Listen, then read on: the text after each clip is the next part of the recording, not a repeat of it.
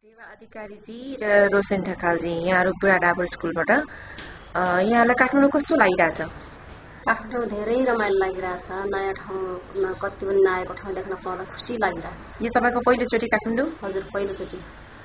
अनि रोशन ढकालजी कस्तो लाग्यो काठमाडौँ तपाईँ? धेरै रमाइलो लागेको छ। पहिलोचोटि काठमाडौँ आउनु पाउँदा धेरै हर्ष, मनमा हर्ष, खुसी छ।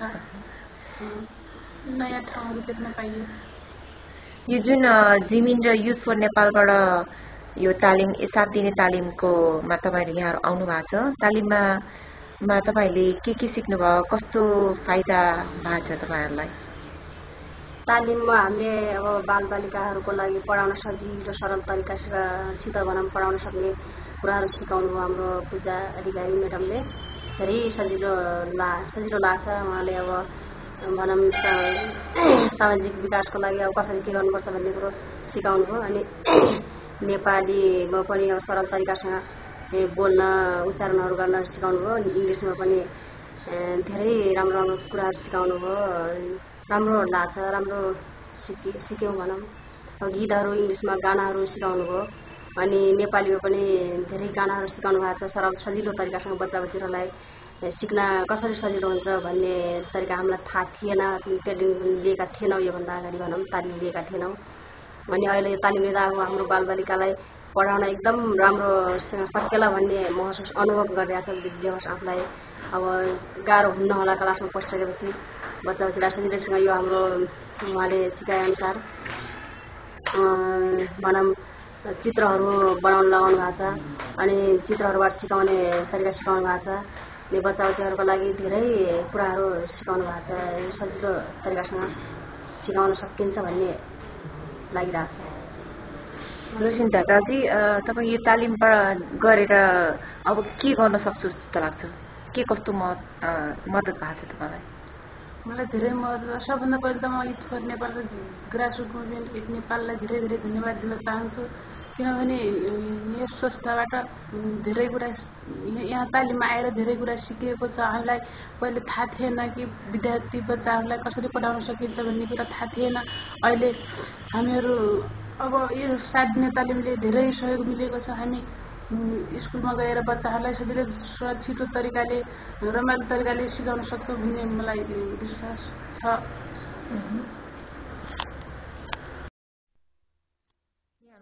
पोखरीचौर स्कुलका सर शोभराम बुढा र गीता केसी जो भर्खर पोखरीचौर स्कुलका लागि नियुक्ति भएका शिक्षिका। काठमाडौँ कस्तो लाग्यो त तपाईँहरूलाई? काठमाडौँ त रमाइलो लाग्यो, घुम्न पाइयो। योभन्दा अगाडि काठमाडौँ आउनु भएको थियो? काठमाडौँमा अलि अगाडि एकपटक मात्रै आएको थिएँ, त्यति थाहा छैन। अझै पनि त्यति त थाहा भएन, तर रमाइलो भयो। रमाइलो भयो। गीताजी, तपाईँलाई कस्तो लाग्यो? मलाई एकदम राम्रो लाग्यो। पहिलोचोटि आएको ठाउँ, धेरै थरीका चिजहरू ठाउँहरू राम्रो राम्रो ठाउँहरू देख्न पाइयो, त्यसैले धेरै राम्रो लाग्यो। अनि यो जुन यो 7 दिने तालिम जिमिन र युथ फर नेपालबाट तपाईँहरूलाई 7 दिने तालिम पाउनु भएको छ, यो तालिमको बारेमा भनिदिनुहोस्, कस्तो लाग्यो तपाईँलाई? तालिमले त हामीलाई एकदमै सहयोग पुगेको छ। अब हाम्रो गाउँघरतिरको पढाउने शैली अलिक त चेन्ज गर्न सक्छौँ जस्तो लागेको छ। धेरै कुरा सिक्यौँ हामीले। अब हाम्रो तरिकाभन्दा अहिले त के फरक, बच्चाहरूलाई यसरी जानुपर्ने रहेछ भन्ने कुरो धेरै सिक्यौँ। हाम्रोतिर अब अलि त हप्ताम जस्तो हुन्छ, धेरै माया गर्नुपर्ने रहेछ। त्यही हो, जे होस् सिकेको छ। अब यसलाई हामीले बच्चाहरूको पढाइ राम्रो हुन्छ जस्तो यो तरिका जुन तपाईँले सिक्नुभयो तालिममा? हजुर हजुर, यसले धेरै सहयोग पुग्नेछ नि त। सहयोग पुग्नेछ। अनि गीता, तिमी त भर्खर पढाउन सुरु गर्दैछौ है? योभन्दा अगाडि पढाएको छैनौ? छैन। अनि कस्तो लागिरहेछ? राम्रै लागेको छ भनौँ। अब यस्तै तरिकाले पढाउन सकिन्छ होला, योभन्दा पहिला आफूले पढाएको छैन। अनि त्यो भर्खर तालिममा सिकेको कुरा यस्तै अनुसार पढाउँछ होला जस्तो लाग्दैछ। सहयोग मिलेछ। अनि यो तालिमले नै तपाईँहरूलाई पुगे जस्तो लाग्छ कि अरू पनि तपाईँहरूलाई यस्तो सिक्न पाए हुन्थ्यो, यस्तो जान्न पाए हुन्छ भन्ने केही लागेछ? हजुर, तालिम त अब सिक्ने कुरा त कहिल्यै सकिन्छ। जस अब नहुनुभन्दा त धेरै भयो। तालिम त अरू पनि पाए राम्रो हुन्थ्यो। अझै पाए झन् राम्रो। हजुर। अनि गीता जी? मलाई पनि अब भर्खर सुरु गरेको हुँदा सञ्चालन सुरु नै गरेको छैन र भर्खर आएको हुँदा ठिकै राम्रो लागेर अझै पनि योभन्दा राम्रो तरिकाले सिक्न पाए अझ राम्रो हुन्थ्यो जस्तो लाग्दैछ। अनि काठमाडौँमा कहाँ जानुभयो त? काठमाडौँ बारे भन्नुहोस्, आफ्नो अनुभव। हजुर रमाइलै भयो। अब यता म त केतपुरसम्म गएँ अनि चिडियाखाना हेऱ्यो सबभन्दा, अनि पशुपति, अनि यो के भन्छ लगन खेल कता कतातिर गइयो।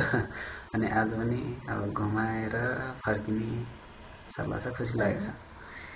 गीता भर्खर काठमाडौँ आएको, कहिले पनि काठमाडौँ आएको अचम्मको कुरा के छ काठमाडौँको? अचम्म लाग्यो। अब पहिलोचोटि आएको यस्तो राम्रो ठाउँमा कस्तो होला के होला भन्ने भइरहेको थियो। अब आफूले पहिलोचोटि देख्यो राम्रै रहेछ र विभिन्न ठाउँहरूमा गयो। अनि पशुपति मन्दिर, त्यसपछि कृष्ण मन्दिर, अनि जूहरू हेर्न गयो र अझैसम्म पनि अरू नयाँ ठाउँहरू हेर्छौँ जस्तो लाग्दैछ। हो, अझै हेर्नु मन छ? हजुर। हस्, यहाँलाई धन्यवाद। हजुर धन्यवाद। तपाईँलाई काठमाडौँ कस्तो लाग्यो त? मलाई काठमाडौँ एकदमै राम्रो लाग्यो, किनकि म काठमाडौँ पहिलोपटक आयो म्याम। काठमाडौँ यहाँ पहिलोपटक आएर मलाई धेरै ठाउँ घुम्ने अवसर मिल्यो। मलाई धेरै रमाइलो लागिरहेको छ काठमाडौँमा त। हजुर। तपाईँ ओबाङमा जुन हाम्रो यो जिमिनबाट अस्थायी रूपमा स्कुल सञ्चालन गर्दै छौँ र तपाईँको यो फेरि योभन्दा अगाडि कहिले पनि पढाउने काम गर्नुभएको थिएन होइन? हजुर, म गरेको थिएन। अनि यो तालिमले तपाईँलाई कस्तो चाहिँ अनुभव गरायो कि कस्तो कस्तो लागिरहेछ जुन यो 7 दिनको जिमिन र युथ फर नेपाललेबाट पाउनुभएको तालिमबाट? यो 7 दिनको तालिमले धेरै सिक्नेको कुरा मिलाएको छ म्याम, कि हामीले यसलाई कसरी पढाउनुपर्छ भन्ने तरिकाहरू अनि शैक्षिक सामग्रीहरू बनाउने सिकाउनु भयो म्याडमले, यो पूजा अधिकारी म्याडमले। यिनी पढाउने सम्बन्धी सिकाउनु भयो, धेरै धेरै जान्नेको मिलेको छ हामीलाई। धेरै जान्नु भएको छ? हजुर। तपाईँले अब गएर एक्लै तपाईँको स्कुलमा 33 जना बच्चा हुनुहुन्छ। हजुर। तपाईँ एक्लैले स्कुल अब चलाउन सक्छु जस्तो लाग्छ? सक्छु म्याम। तपाईँको एकजना सहायक शिक्षक त हुनुहुन्छ? एकजना सहायक बहिनी हुनुहुन्छ, उहाँसँग उहाँले अलिअलि मद्दत गर्नुहुन्छ मलाई, चलाइहाल्छु हामी दुईजनालाई। तपाईँ गएर उहाँलाई अलिअलि तपाईँले जानेको कुरा त सिकाउनुहुन्छ? उहाँले सिकाउँछु मैले पनि। अब मैले जे त्यहाँ जानेको छु उहाँहरूलाई सिकाउने प्रयास गर्छु, सिकाउँछु। हामी त्यही नै सिकाउँछौँ। हजुर। अरू केही अचम्म लागेको कुराहरू छन् काठमाडौँ कहिले पनि नआएको तपाईँलाई? अचम्म लाग्ने कुरा त थियो, काठमाडौँ पहिलोपटक आइयो र अरू थियो अलिअलि चिसो हुँदो रहेछ दाङबाट यतातिर, त्यही हो म्याडम। सब राम्रो लागिरहेको। I basically teach them how to, deal with the children rather than teach them theoretically. I help them to know that each child is unique and each child is a very intelligent human being. So help them to know about children and how to deal with them. Also I help them to teach math, and our main focus was in English and art and craft. And I also help them to learn a few rhymes which may be applicable to the children of Dang. And I had a great experience working with the teacher, and they were very enthusiastic to learn new things. And yes, we did phonetic sound also, which they were really interested in phonetic sound. And it was a great experience. I want to thank all the teacher, and I want to thank grassroots movement in Nepal. Thank you.